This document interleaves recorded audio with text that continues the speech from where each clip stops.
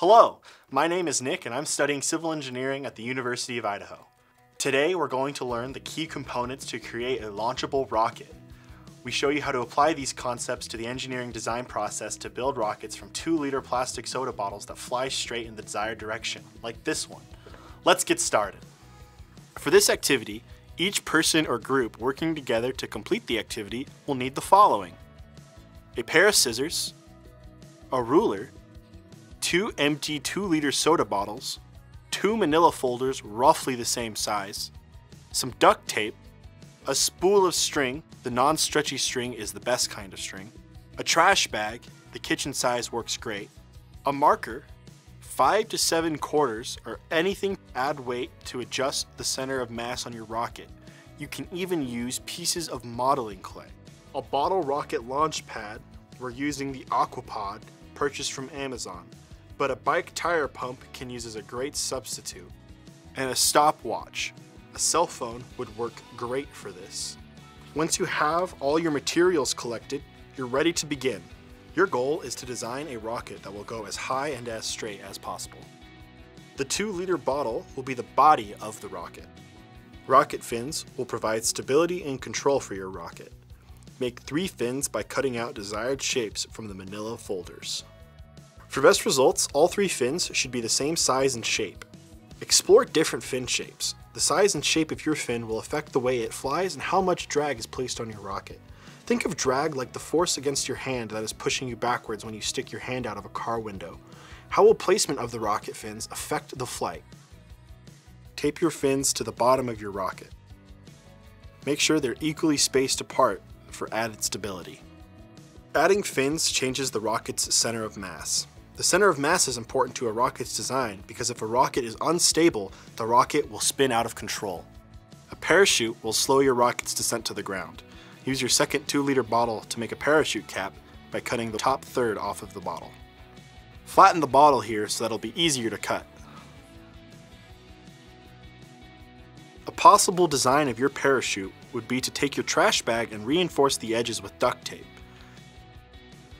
Tape a string about 2 feet long to each of the 4 corners of your trash bag.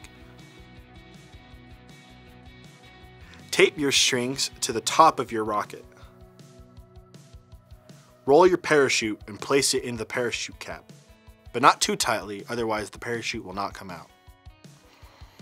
Place the parachute cap over your rocket at the bottom of the 2-liter bottle. Now the testing and redesign process begins. Since we're using an Aquapod, we'll cover how to use that in this video. If you're using a bike pump, visit uidaho.edu/engineeringthefuture for more instructions. To set up the Aquapod out of the box, attach the legs to the main body of the Aquapod. Find a clear launch area that is clear 50 feet in all directions. If you're using an Aquapod, it will include a pull string. Attach the pull string to the launch release arm and lay the pull string out to its full 15 feet in length. This is the launch zone, and you and other bystanders should not be in it. Always stand 15 feet away from your Aquapod before launching. Fill your 2-liter bottle with clean water, about 1/3 of its capacity. Pick up the launcher and hold it over the bottle. Insert the launch tube into the bottle, covering the O-ring until it snaps into place and won't go any further. Turn the bottle launcher over and secure with the ground stake. Make sure the bottle is standing straight up in the center of the launch area. Attach a bicycle pump to the valve at the back of the launcher. Aquapod recommends starting with 10 pumps to meet the recommended 50 psi for optimal launch. The Aquapod does include venting ports to keep it from becoming overpressurized. Aquapod recommends no more than 15 pumps, and exceeding the recommended pressure will not improve performance. When all bystanders are 15 feet away from the launcher, you are ready to launch. A gentle, quick tug of the launch string is all that is needed. Don't pull too hard as it might cause the launcher to topple over. If the bottle fails to launch, please visit our website for troubleshooting instructions. How did your rocket do? Did it fly straight? How high did it go?